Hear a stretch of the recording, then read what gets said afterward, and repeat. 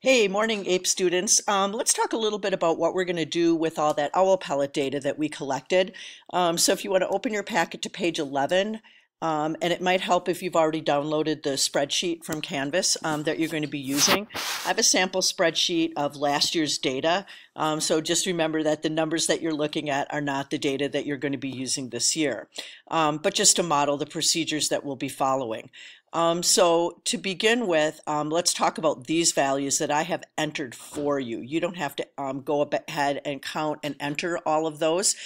So taking a look at the spreadsheet, here are the different species, 6 different possible prey species that we found. This is the average biomass of what each of those prey critters weighs. Those values were obtained from the scientific literature. This column, or this row, excuse me, is read across like this. Each of these cells don't necessarily represent a sum. For example, this value is not a sum of these values in this column. It's the total number of prey per year. So in this data set, there were a total of 38 pellets that were examined. The frequency value indicates in how many different pellets that prey species appeared. In other words, we saw two meadow voles occur in 2 out of the 38 pellets. This column, NI, number of prey, represents the total number of that prey species that was found based on this data set. So to interpret this, I found a total of 86 mice. Those 86 mice were present in 36 different pellets. This value then, total or N, does represent the total number of prey or critters that owl ate. So one of the calculations that you're going to perform is doing the proportion, or figuring out the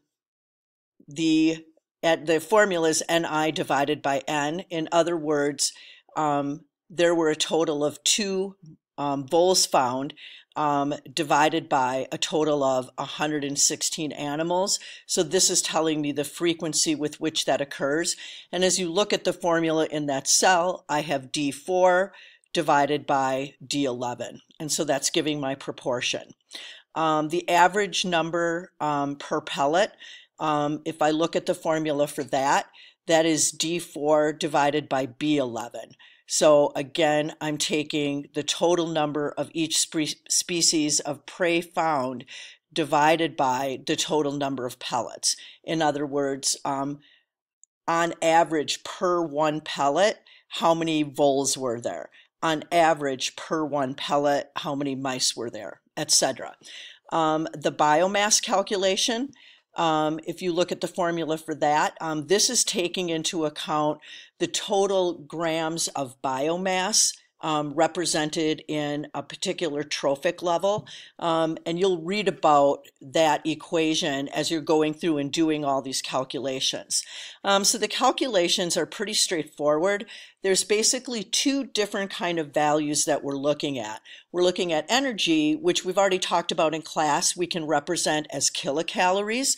So this conversion factor or ratio here would allow me to say if I had X grams of mouse meat, how much energy would an owl get from that mouse meat if that mouse meat contains 5.57 kilocalories per gram, for example.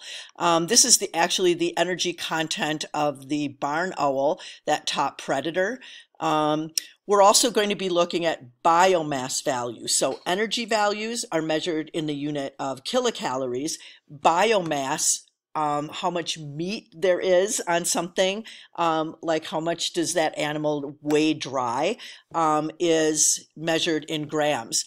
And in the explanation here, it explains how we start out determining what the biomass of the barn owl is that we'll be examining.